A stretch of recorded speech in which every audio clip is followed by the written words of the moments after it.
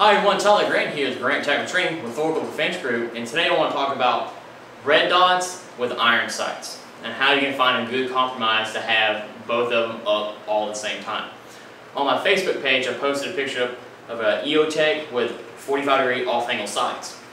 And the guy had really no prior knowledge of what's out there, what he can do, but he was trying to solve a problem, so it was good for him. He just didn't know what's out there, so I'm making this video really for him, and people were kind of, busting his chops on the Facebook page, so this is for anyone out there too. This is what I recommend, okay? I first off recommend an aim point. A micro, M68, whatever it is, aim point is good to go, okay? You can see Larry Vickers did the torture test with a Daniel fence with an aim point on it.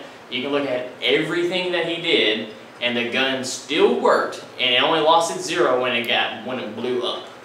Other than that, it still worked. But here's the compromise that I found, and it works really well. I am a fan of having iron sights up all the time. So I have fixed Daniel Defense sights. These are one reason why I choose aim point, because I'm not worried about it dying when I need it to work. The only thing I'm worried about is the glass breaking. And I have never seen the aim point glass break, but I know the potential is there.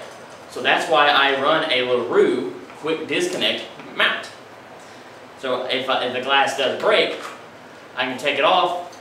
I will do nothing else other than to fight, because my sights are always up. And if this did go down, okay, that did go down, I'm shooting. This is my only head movement right here. I'm shooting with red dot, iron sights. Red dot, iron sights. Red dot, iron sights.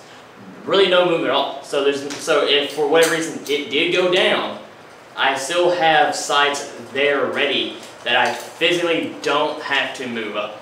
Okay, this is what I recommend. Try it out.